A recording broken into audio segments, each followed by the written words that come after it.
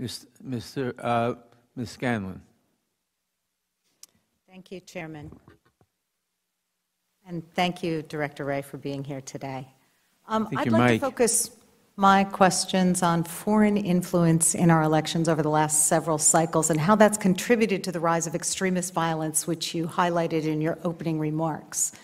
I'm particularly interested in how Russia's escalating disinformation campaigns attacking the integrity of our American elections and our government contributed to the January 6th attack on this building, those who serve here, the brave officers who protected, and the very foundations of our government. And I'm interested in the role that Russian disinformation and the use of American proxies in spreading that disinformation is playing in continuing efforts to contest Mr. Trump's loss of the 2020 election and efforts by state legislatures to enact laws inspired by conspiracy theories and lies about election fraud. Now, Russian disinformation is a particular concern for the Commonwealth of Pennsylvania, which I represent, because our election system and even our electoral college votes have been attacked repeatedly by Russian agents and their domestic proxies, spreading propaganda and outright lies. The fact and the extent of those attacks has been detailed by multiple judicial, law enforcement, intelligence, and bipartisan congressional investigations, including the Special Counsel's report in 2019, the bipartisan Senate Intelligence Report last August, the indictment of more than a dozen Russian government agents, and the National Intelligence Council's report on foreign threats to the 2020 elections in March of this year. Since this propaganda appears to have motivated people to participate in the Stop the Steal rally and the attack on the Capitol, and continues to motivate efforts in our state legislature to make it harder to vote, I'd like to direct your testimony to the longstanding and apparently continuing Russian efforts to undermine American confidence in our elections. And to start, I'd like to get one thing off the table, the difference between election interference and election influence. As I understand it, and referring to your prior testimony and the National Intelligence Council's report, election interference is defined as efforts to manipulate the mechanical aspects of voting, such as voter registration and election results. Is that right? That sounds right. I don't have the report in front of me, but I agree with you that it is important to make the distinction between interference and influence. Thank you. Well, I can give you a copy of the report if you'd like. I'm not going to get that far into it, but specifically the March report said there was, quote, no evidence, end quote, not through intelligence collection on the foreign actors themselves, nor through physical security and cybersecurity monitoring of voting systems across the country, not through post-election audits, and not through any other means that a foreign government or other actors had compromised election infrastructure to manipulate election results. Do you stand by that conclusion? We contributed, obviously, to the National Intelligence Estimate and stand by that estimate. Thank you.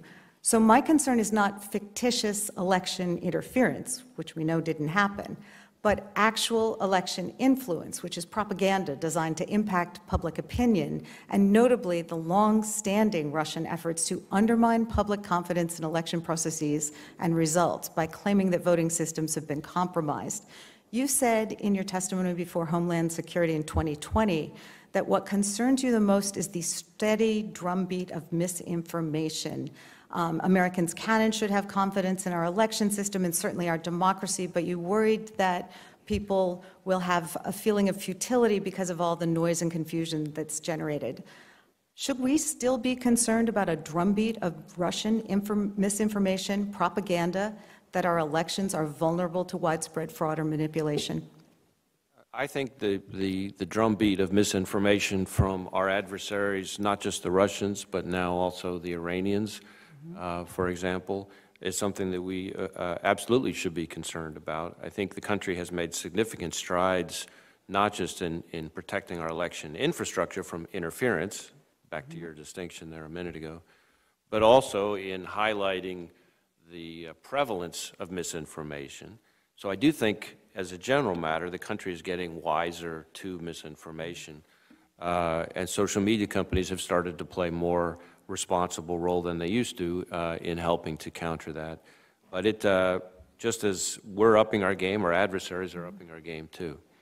Thank you. One thing that's become more clear over the course of your testimony in the March report is that there was a shift in Russian tactics in 2020, and they began to deploy their propaganda using domestic social media, and I believe the quote is U.S. officials and prominent U.S. individuals, some of whom were close to former President Trump. Certainly, Mr. Trump and many of his supporters have promoted conspiracy theories that claim without evidence that we cannot trust our election results. Can you comment on whether since the 2020 election, Russia continues to promote propaganda and lies about the integrity of our elections, and whether they're continuing to use U.S. proxies? The gentlelady's time has expired. The witness may answer the question. I would just say that Russian efforts at disinformation in this country continue. It's a 365-day a year phenomenon. Beyond that, that's really probably all I could say right now.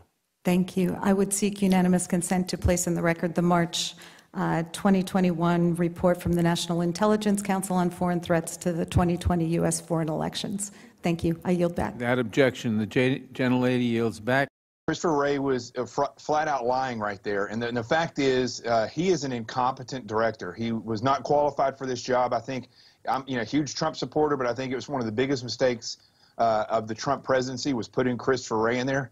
And I think he showed it, especially in his opening remarks that he made today, how biased he actually is, because everything that he said, especially about extremist violence, was completely sided to the left. Everything that had to do with any type of group that calls themselves patriots or anything that happened on January 6th was noted and displayed by his language as something that is far extreme, with very little, if any, people that were there to be peaceful. And he made it sound as though the left is mostly peaceful with just a few things.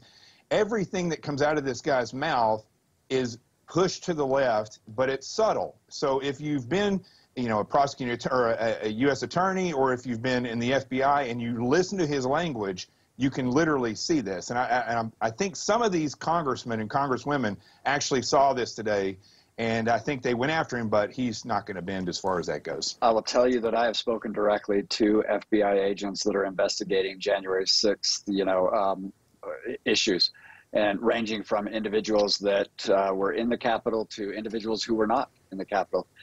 One thing that stands out, the most recent conversation I had with an FBI agent here in Salt Lake indicated, he said he's never seen anything like this. They are given a mandate.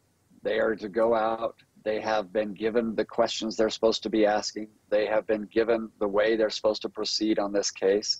They don't have individualized authority. It is all coming from Washington, D.C. I've spoken to prosecutors that are prosecuting these cases, and this is not individualized justice. They are lumping everybody into the same category, and they are treating them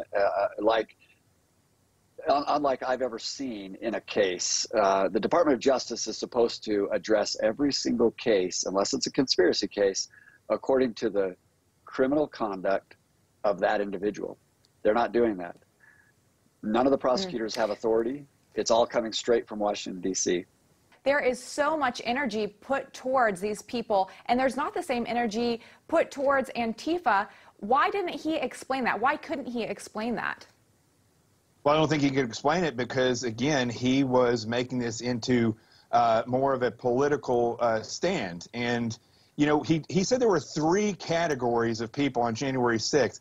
He failed to completely mention the people who were literally invited into the Capitol building by the Capitol Police. And the majority of the people that were there did nothing. He made it sound as though if you came on the Capitol grounds, you were an extremist. And that is just not the case. There were some violent people there. There were some people that went into the Capitol that did some very nefarious things.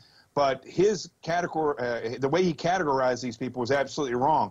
And the way that the FBI has systematically, as Brett just pointed out there, been told how to investigate January 6th, they've systematically been kept from truly investigating or going after the leftists. And that is so clear because of the way that there's just nothing going down about these individuals on the left. And I'll just say one other thing. In all my time in the FBI, the only white supremacist case that I ever saw, and I was in New York the entire time, was prison-related. There was no white supremacy, massive agenda going on in the United States, and it's not happening now. And it's another example of how they use these things and push them out in the media. When you think about what Antifa did last summer, the number of federal properties that they destroyed or defaced, and the money that they caused to small businesses, the police officers who they injured, the Secret Service members, they really haven't been held accountable to the same type of behavior that they did all last summer. Why not? They have not been. I mean, you think about what domestic terrorism is. When you burn down a police station and you take over city blocks, that's domestic terrorism. And they have not been held accountable. I'm ashamed to say that, you know, my former office, you know, the Department of Justice, I wish I could see courage. I wish I could see U.S. attorneys standing up. You know, it's interesting. I represent an individual who went into the Capitol, was told she could go in, and was actually pointed by a security guard to the direction she should go. And she's being prosecuted. She's being charged with misdemeanors. She has no criminal history. She thought the only other Capitol she's ever been in is a state Capitol that's open 24/7. She thought you could walk in. So there's a wide disparity between, you know, who Chris Wray is identifying, and they want to prosecute every single person that was there to send a message, and that's what this is. It's message prosecuting, and that's never an appropriate decision by a prosecutor.